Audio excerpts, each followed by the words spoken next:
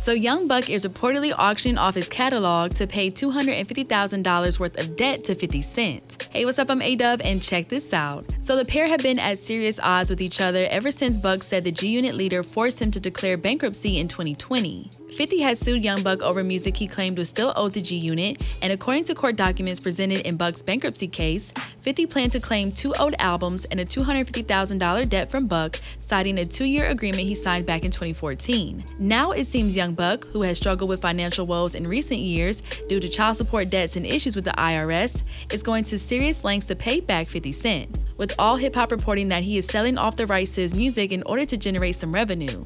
The outlet confirmed that Buck is auctioning off his performance royalties, mechanical royalties, publishing royalties, and song copyrights, which have been valued at over $700,000 by brokerage firm Songbest, which specializes in auctioning off music royalties. Trustee Erica R. Johnson told the outlet the Catalogue's auction will likely be enough to pay off some of Buck's creditors, including 50 Cent. Buck has been very transparent about his situation with 50 Cent, saying in an interview with the It's Tricky with Raquel Harper podcast that 50 Cent was to blame for his bankruptcy filing in 2020. However, Buck clarified that he would never pursue any legal action against his former collaborator. But what do you think about Young Buck maybe auctioning off his catalog just to pay off 50 Cent? Let us know your thoughts in the comment section below. Make sure to hit that subscribe button and notification bell to stay up to date on all of our new videos. And as always, make sure to keep it all the way locked to HipHopDX.com.